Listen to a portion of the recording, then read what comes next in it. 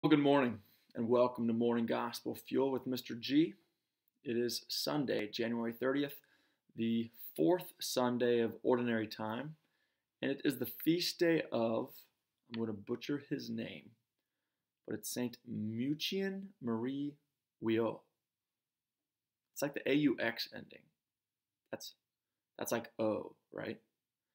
Mutien-Marie Wiaux. He was around in the mid to late 1800s, born in 1841, and died in 1917. And he was a Belgian member of the Brothers of Christian Schools. And he spent his entire life as a teacher and is honored as a saint due to, I couldn't find what he's the patron saint of. Maybe it's the Brothers of Christian Schools. But evidently, shortly after his death, there were many miracles that were attested to him, through his intercession. And then Christianity spread tremendously in that area. He died a natural death. He got sick, but it's not like he wasn't a martyr or anything. So I couldn't find it, but there he is. I need to give him some credit because he's a 20th century saint, which is pretty modern, 1917.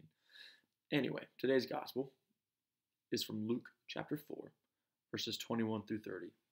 Let's begin in the name of the Father, Son, and Holy Spirit. Amen. He said to them, "Today this scripture passage is fulfilled in your hearing." And all spoke highly of him, and were amazed at the gracious words that came from his mouth.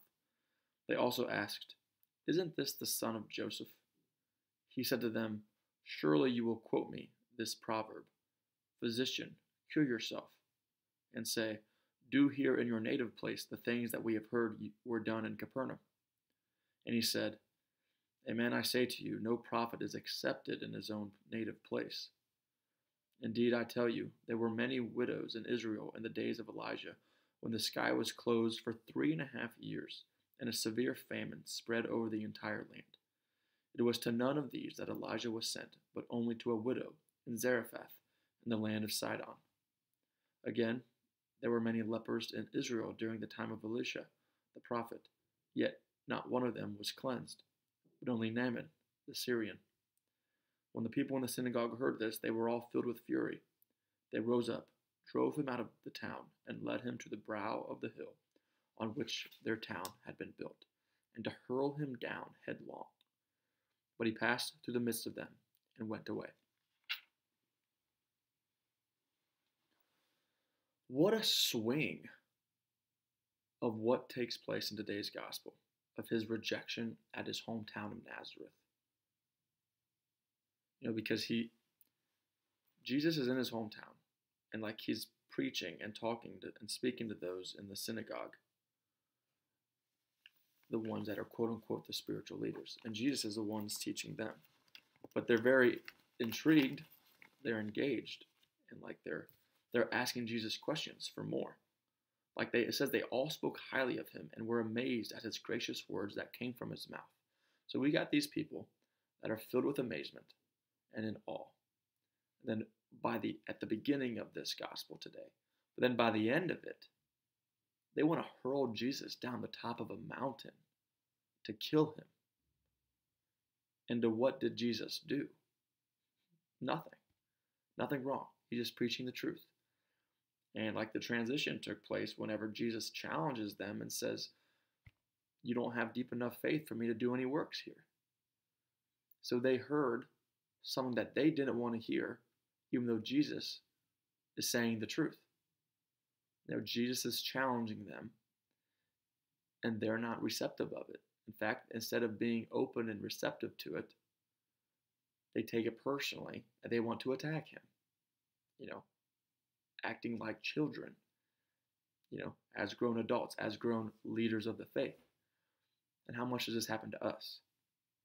And so Jesus, it says when the people in the synagogue heard this, they were all filled with fury. So I think it just shows our human nature in this and how easy it is for us to respond and let our emotions get the best of us, for both the good and the bad, for better or for worse. Our emotions, it's part of our human nature, and it's something that we need to be able to control. And I think that that's one of the messages that we can take today. is are we living our Christian life the right way that we are challenging people to be better and grow closer to Christ? But then secondly, how are we whenever it comes to managing our emotions and controlling our emotions? Because that is the ability to control our emotions is a tremendous sign of true maturity. And that's something that I think that you and I and all of us could probably do better at. So, with all that being said, have a great day. God bless. And living in Cincinnati, I gotta say, go Bengals. You know, the city is pretty crazy right now. It's fun. It's fun. So hopefully the Bengals pull it out. If not, it is what it is. But enjoy watching the game if you watch the Bengals Chiefs game today. So have a great day. God bless. Keep it real. In the Father, Son, and Spirit. Amen.